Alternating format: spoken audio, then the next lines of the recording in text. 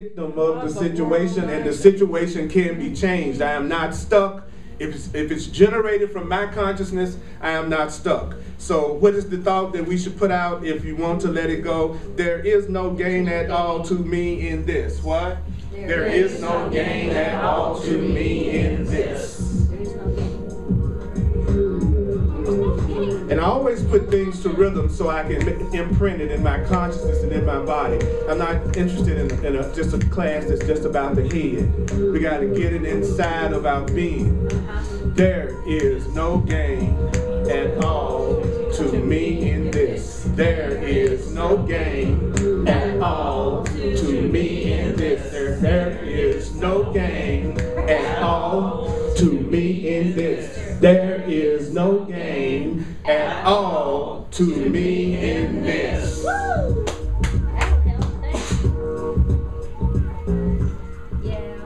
Then it goes on to say, there's no gain. Now to say this and mean it, to say this, it says, and to have it work, he says, to say this, one first must recognize certain facts.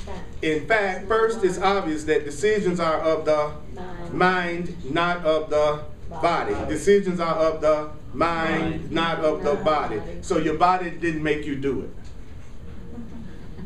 Your mind made you do it. Right. Then it says, if the sickness or problem is but a faulty problem-solving approach, it's a decision. So if I'm having this, I'm trying to solve a situation by giving myself this situation that I'm going through. If I'm trying to solve a situation by giving myself the situation that I'm going through, then the Course then says, if it's decision, it's your mind and not the body that makes it, the resistance to recognizing that it's your mind that's creating your experience is enormous. Because the existence of the world as you perceive the world depends on your body being the decision maker. That's another way of saying the existence of the world as I perceive it, it must look like my body and everything in my physical universe seems to be happening independently of my choices and my decisions. Right. That's the way the average person, I'm this person and I'm operating at effect of what's going on with my body and my world. I have a stomach ache. I didn't decide to have one. My body just started to hurt. The whole existence of my world is based on the belief that things that are happening to me are being caused by things outside of my own mind. That's the base, that's the world. It's your fault. Somebody else is causing it. Someone else is doing it. Everybody got that one?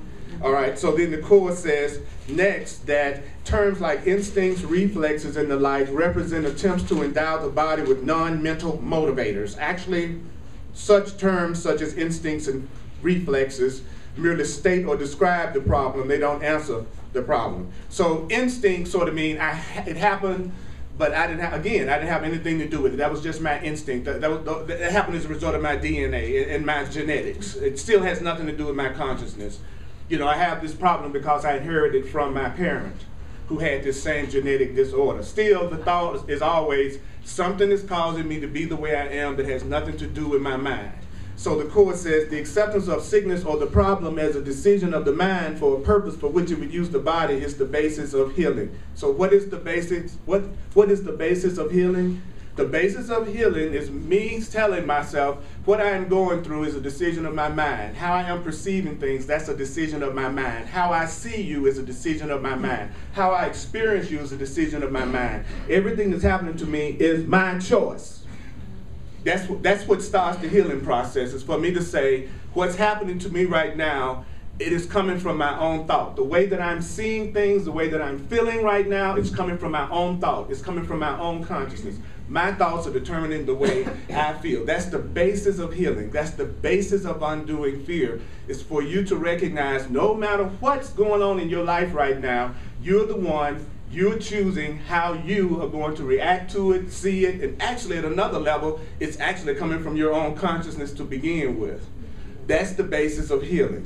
I don't know how it happens. I don't know why it happened. I don't even know if I agree that that's what's going on. But the truth is, everything that's going on in my experience is happening because of the choices I'm making, and the way I feel about it is coming from my own decision, the way that I choose to see it right now. So who can tell me what the basis of healing is? Perception. It's just what I said, just what I finished saying. I always ask the question, this is something I just said. Which would be kind of easy if I heard it. But you know that you go into course, I don't know what the hell he's talking about, kind of place, right? Like I said before, to start out sounding like English, and then I'll talk for a while and it starts sounding like gibberish, blah, blah, blah, blah, blah, blah, because it's so different from the way we're programmed to think. These are very simple concepts. They're just different from what we're taught. I'm going through this problem right now because I'm deciding to go through this problem right now. I'm seeing it this way right now because I'm deciding to see it this way right now. I'm wanting to see it this way because there's some kind of payoff to seeing it this way. When I'm willing to recognize there is no payoff in my suffering, the suffering will start to be healed. There will be many things that will begin to happen in my life that will bring about the healing in this situation. The once I've decided that there's no value in me going through it. But, you know, if my sickness gets me a lot of attention, I don't want to be healed. You know, my mother loved her 7 children. My mother taught me a great lesson. She made us her entire life. And so her happiness seemed to be determined by how much we visited her, spent time with her, and gave her a lot of attention. And when we didn't, then we would get some really cool expert guilt trips that would be put on us. She was a loving, powerful, wonderful being, but she was a master of guilt and being able to, you know, go out and have a good time, go out and, where her head is in the oven, go out and have a good time. Don't worry about me, you know, just go out and have a good time. You know, any of you know what I'm talking about? Yeah. Yeah, well, yeah, and so therefore, when she was doing well, we did this really strange thing. We would live our own lives.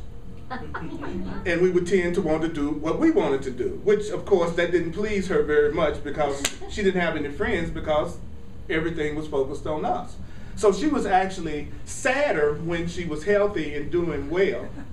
But if she got really ill and we had to go to the hospital and all 7 of us were there doting on her, you could actually see that in the midst of the pain and the tubes and everything else that was going on, she felt good to have our attention. So she was programmed to believe that the suffering that she was going through was a small price to pay to have her children around her giving her whatever attention she needed.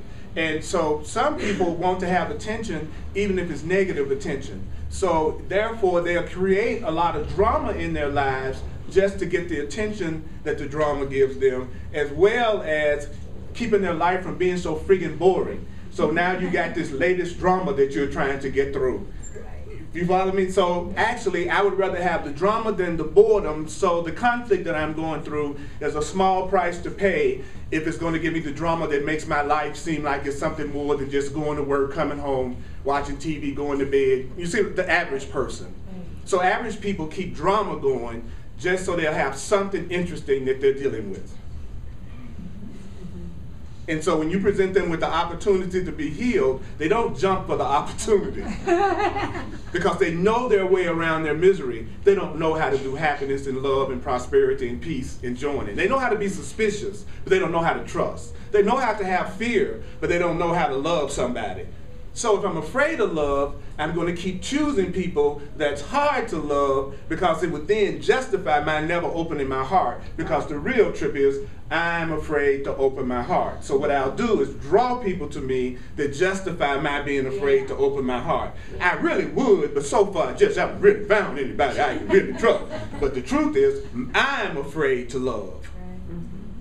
So if someone really showed up appreciating me and really being trustworthy and kind, then I've got to step up at that point. I don't have an excuse for no longer opening my heart. So if you're afraid of love, you're going to make sure that no one